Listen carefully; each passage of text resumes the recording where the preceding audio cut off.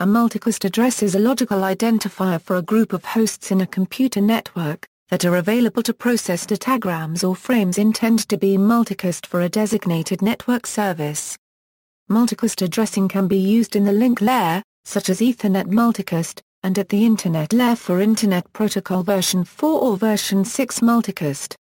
IPv4 multicast addresses are defined by the leading address bits of 1110, originating from the class file network design of the early Internet when this group of addresses was designated as Class D. The classless inter-domain routing prefix of this group is 224.0.0.0/4. The group includes the addresses from 224.0.0.0 to 239.255.255.255. Address assignments from within this range are specified in RFC 5771, an Internet Engineering Task Force Best Current Practice document. The following table is a list of notable well-known IPv4 addresses that are reserved for IP multicasting and that are registered with the Internet Assigned Numbers Authority. Local subnetwork, addresses in the range of 224.0.0.0 to 224.0.0.255 are individually assigned by IANA and designated for multicasting on the local subnetwork only. For example, the Routing Information Protocol uses 224.0.0.9, Open Shortest Path First uses 224.0.0.5 and 224.0.0.6, and Zero Confirm DNS uses 224.0.0.251. Routers must not forward these messages outside the subnet in which they originate.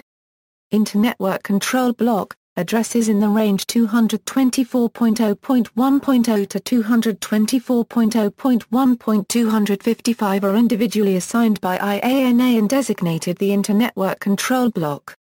This block of addresses is used for traffic that must be routed through the public Internet, such as for applications of the Network Time Protocol.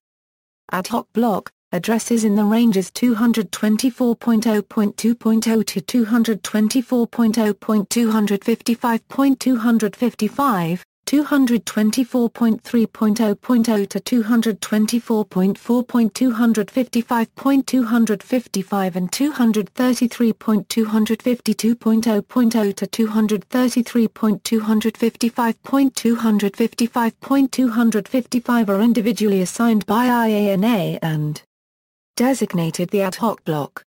These addresses are globally routed and are used for applications that don't fit either of the previously described purposes. Source-specific multicast, the 232.0.0.0/8 and FF3X/32 block is reserved for use by source-specific multicast.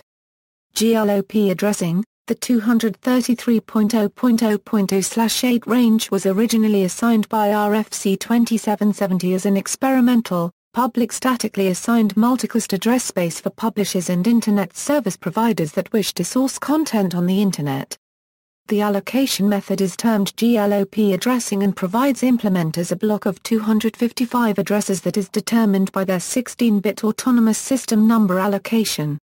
In a nutshell, the middle two octets of this block are formed from assigned ASNs, giving any operator assigned an ASN 256 globally unique multicast group addresses. The method is not applicable to the newer 32-bit extension AS numbers. RFC 3180, superseding RFC 2770, envisioned the use of the range for many-to-many multicast applications. This block has been one of the most successful multicast addressing schemes. Unfortunately, with only 256 multicast addresses available to each autonomous system, GLOP is not adequate for large-scale broadcasters. Unicast prefix-based IPv4 multicast addresses, the 234.0.0.0/8 range is assigned by RFC 6034 as a range of global IPv4 multicast address space provided to each organization that has /24 or larger globally routed unicast address space allocated. One multicast address is reserved per /24 of unicast space.